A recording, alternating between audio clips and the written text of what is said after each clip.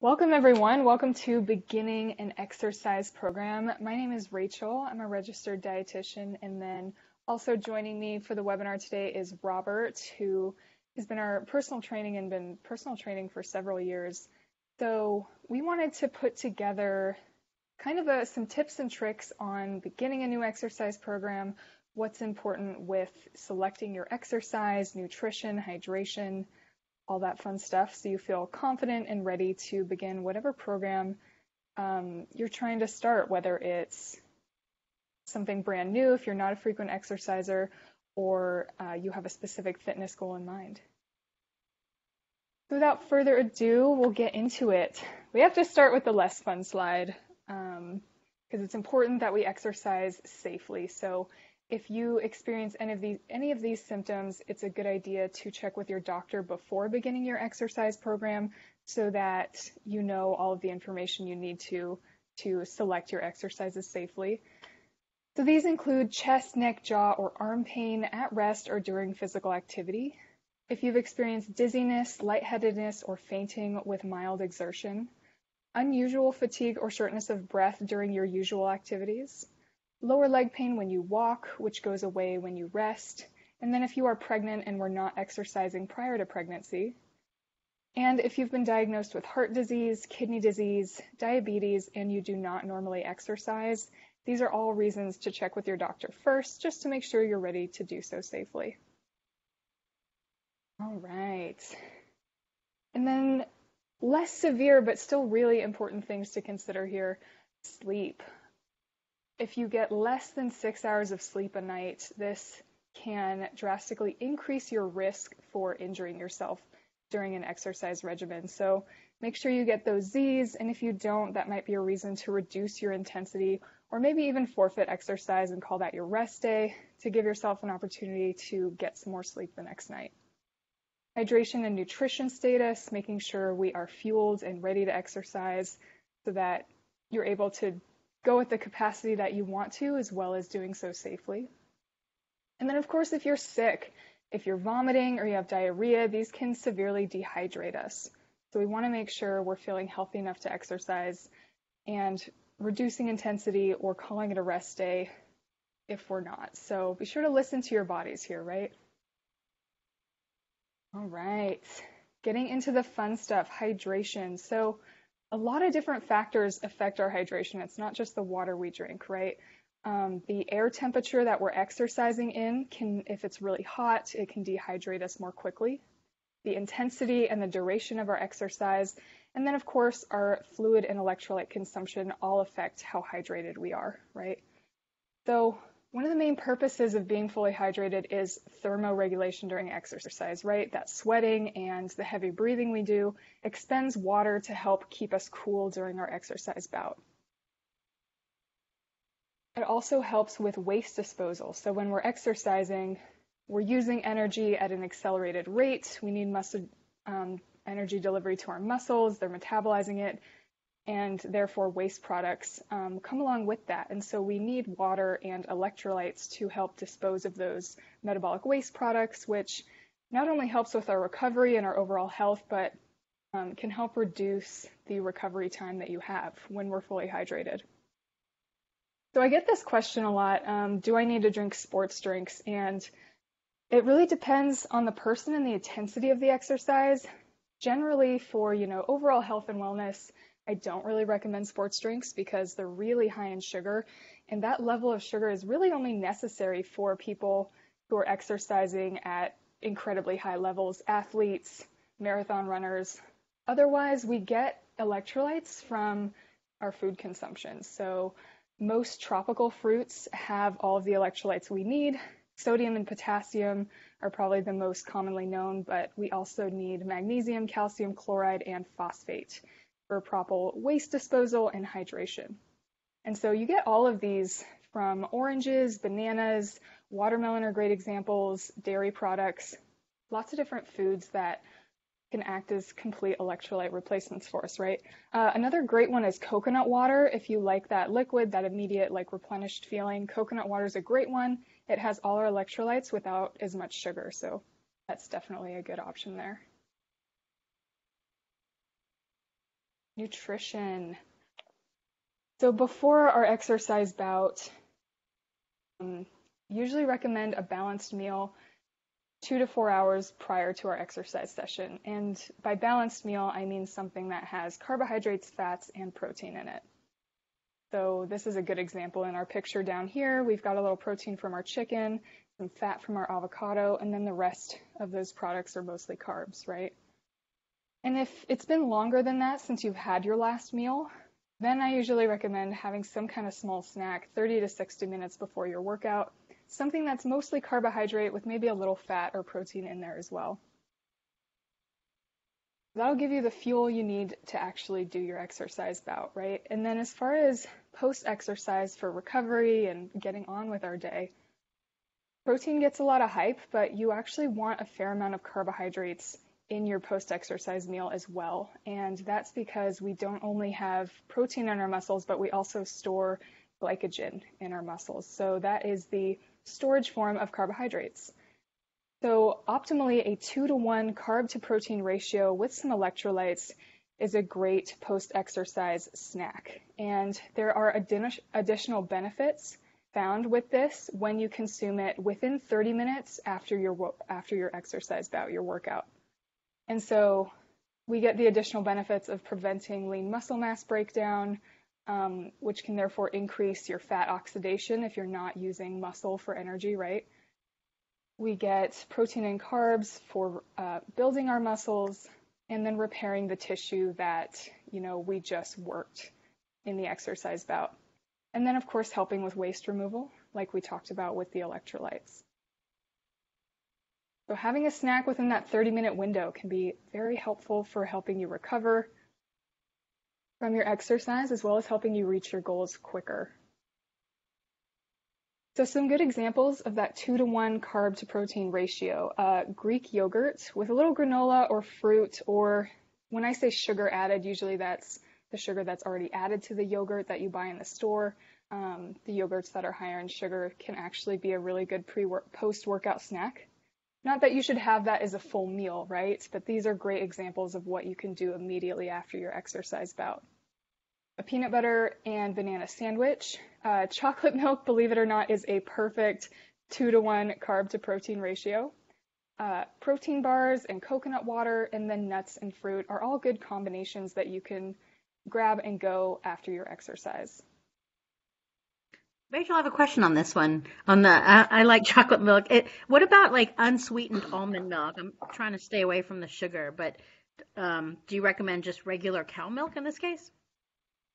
That's a good question. So almond milk can be a great addition as well. Again, it's about that carb to protein ratio when we're looking at getting that additional benefit of recovery post-exercise. So that's really what these snacks are about, are preventing our lean muscle mass breakdown, giving you that energy you need to both, re-energize so you're not exhausted the rest of the day after our exercise, and then also building and repairing that muscle that we just worked. So that's kind of the idea here. So almond milk is absolutely a great option. I don't ever recommend, one dairy product over plant-based products. It just depends on if you check the label, you can see if I have 15 grams of carbohydrates to 8 grams of protein, then that would be a perfect ratio, right? That 2-to-1 carb to protein. So that's kind of the idea here. There's absolutely more snacks that can go on this list, right? This definitely isn't an end-all be-all list. It just gives you some ideas of what you can do quickly for like a grab and go after your workout. Does that answer your question? Yes, thanks so much. Thank you. Yeah, absolutely. All right, I'm going to turn it over to Robert now. He's going to take you through some of the exercise pieces here. All right, so getting into our physical activity section, we're good. We always want to start our workouts with a warm-up. The purpose of a warm-up is to warm up muscles and joints, and warming up those muscles and joints will help also decrease the risk of injuring any muscles or joints while you're working out. So these are some common questions that I get about warming up, and we'll just go through them one by one. Is warming up necessary? What if I am running late? I always say yes, warming up is necessary. Even if you're running late, you can do a shortened warm up leading into a shortened workout. But again, warming up is definitely necessary if you want to decrease your injury risk. Does your warm up have to be quick, high intensity? No, it does not. Yes, high intensity gets the heart rate up and gets the muscles warmed up quicker, but if you start low intensity and kind of build to that higher intensity, you're still going to be setting yourself up for success in your workout. What should my warm up routine look like? Again, like I said, starting off with a lower intensity, just kind of moving around and then building up to a higher intensity of doing sort of exercises or moves that you're going to be doing in your workout routine. So if I'm going to be doing like back squats with a barbell in my workout routine, I probably want to be doing some sort of air squats or something like that in my warm-up routine to get those muscles firing and ready and in that same movement pattern that you're going to be in your workout. What if something doesn't feel right while warming up, such as muscle or joint pain?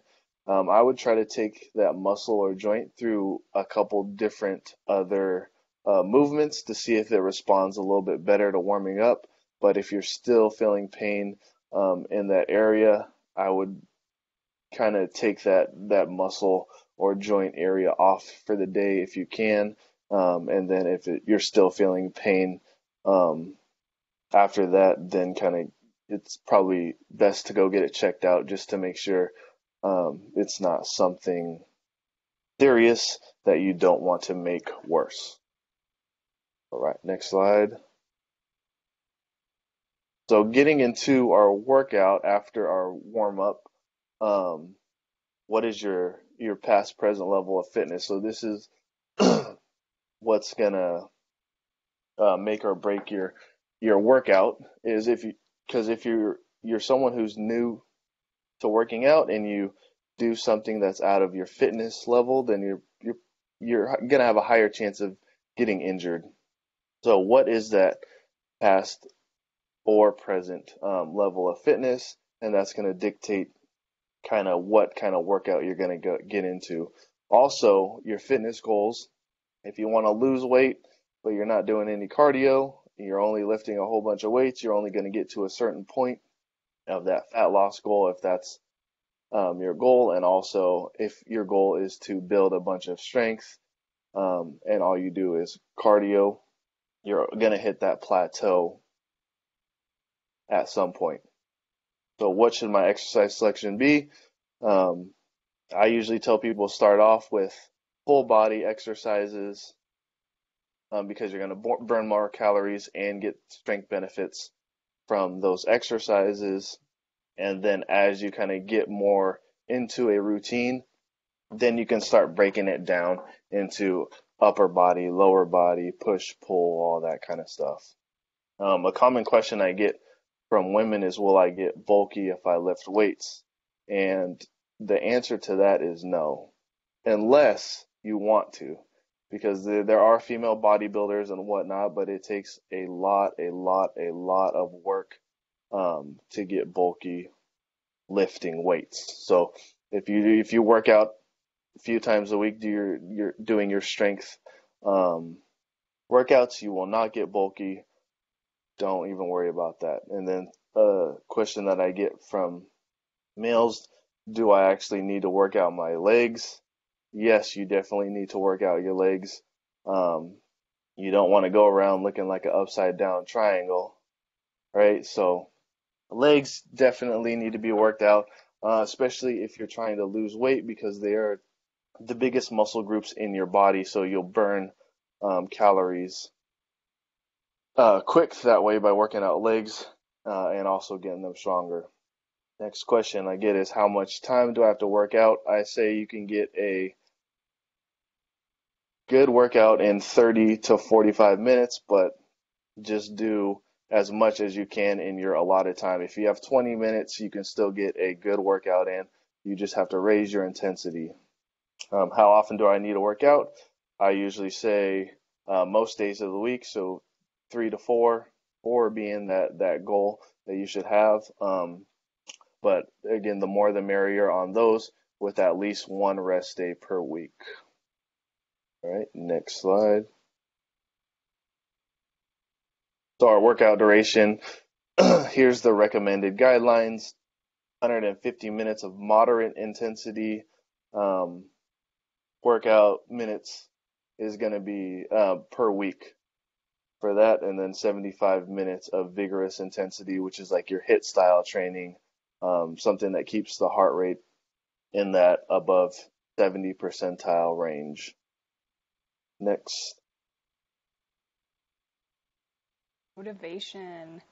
Yeah, I think Robert brought up some really good points about trying to shoot for that 30 minutes a day when we're exercising.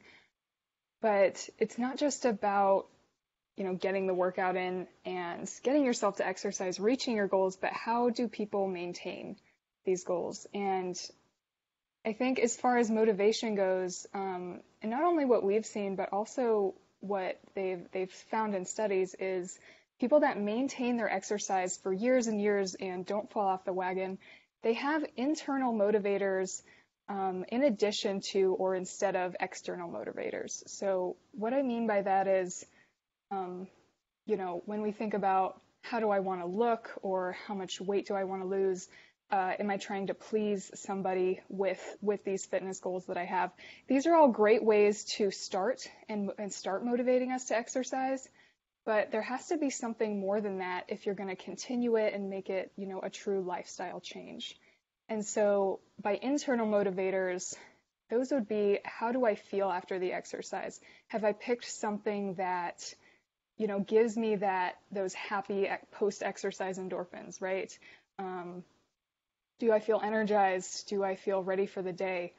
And then do I enjoy the exercise itself? Some people that exercise long periods of time and, stay on that bandwagon, typically they enjoy what they're doing. So finding what exercise really motivates you, I think, is a great starting point, especially if you haven't tried out a lot of classes or you haven't done a lot of exercise in the past.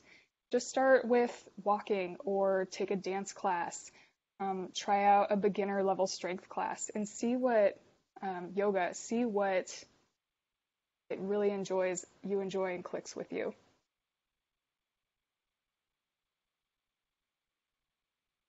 All right.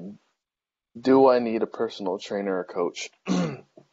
If you have any fitness goals or want to lose weight or gain strength or need help with your accountability, or if you answer yes to any of these questions, then yes, you do need a personal trainer or coach. I have one. I know a lot of personal trainers that have trainers or coaches that help them out with their exercising or exercise goals. If at anything, you can at least go in for a free consultation and kind of get set up in the right direction, whether that's with a personal trainer or coach, or if you feel like you want to do it on your own, that consultation can definitely help. And then if you're just lost in your kind of your workout journey or need something new or something more fun, some different sort of challenge for yourself, I would say definitely reach out to a personal trainer or a coach and kind of get help from them and get a little bit of accountability, because who doesn't need more accountability? And yeah, just kind of, I would say try it out, because that consultation is free. Like I said, they can bring up probably a whole bunch of points that you wouldn't even have thought about if you wouldn't have tried that consultation. They can, again, point you in the right direction towards your goals. And then just having that accountability of someone kind of being there for you and watching over you if you need that is just so helpful. And can get you to your goals faster in the long run. So yeah, thanks. Right. This is where I stole all of our fabulous photos from. Have a good one, everyone. Thanks for joining.